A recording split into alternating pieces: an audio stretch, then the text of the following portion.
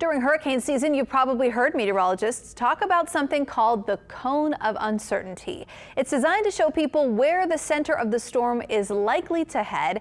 And over the years, the National Hurricane Center has been shrinking the cone. Paul Dudley has more.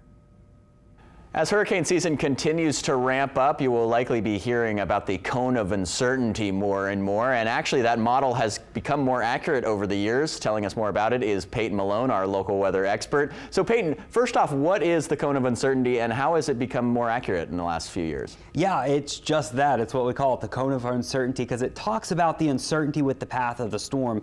And it is interesting how they make it. And it's important to know that the cone never changes size for X amount of days out for the forecast. So we're talking about the uncertainty with looking at the errors over the past 5 years. So back in 05, something interesting, you look at the size of the cone in 05 compared to today. Today's cone is much smaller. In 2005, it was about 400 miles across when you're looking 3 days out. Today's cone is only 200 miles across, and that's simply because our forecasts have gotten that much better.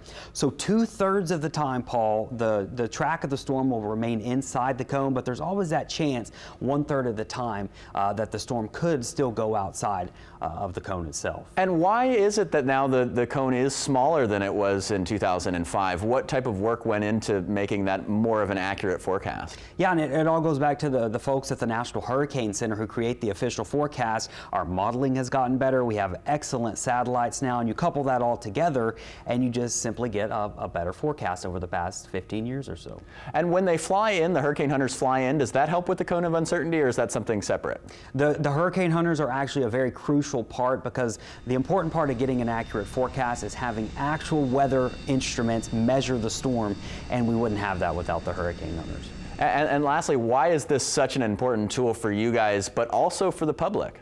Yeah, so when you're talking about tropical systems, we all know down here there's always some uncertainty. So it's important to know that there are multiple scenarios, but it's also important to know that the impacts always fall outside of the cone. The cone does not tell you where the impacts are. They tell you where the center of the storm is going to go. And as you know, storms can be pretty big, so the impacts of that go well outside the cone of uncertainty.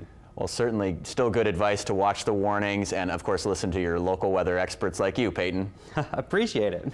Thanks for telling us about it, man.